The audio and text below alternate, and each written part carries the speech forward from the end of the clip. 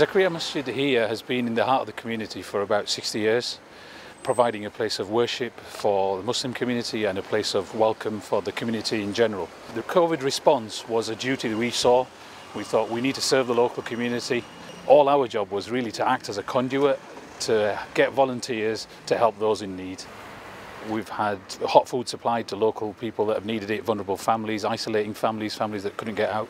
We've had that about 3 times a week. We've provided, we estimate, just short of 5,000 meals so far since the response. Equally, we've also had people needing basic supplies, groceries, food parcels, and we've provided in the region of 800 food parcels to local, vulnerable, needy and isolating families.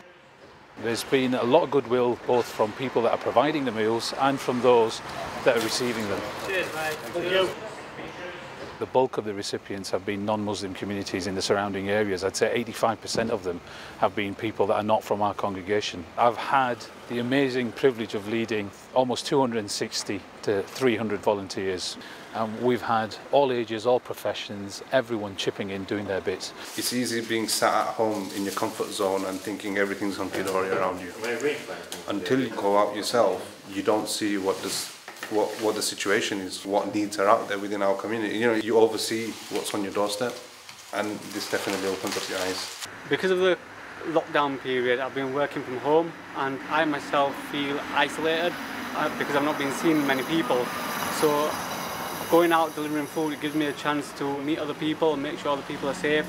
There's also a massive impact on people, communities internationally. And the team came out with a concept called Million Meals, where we set out to feed 1 million meals through the blessed month of Ramadan, when everybody would be fasting, so that at least when they open their fast, they've got something to eat. We're close to providing over 2 million meals now.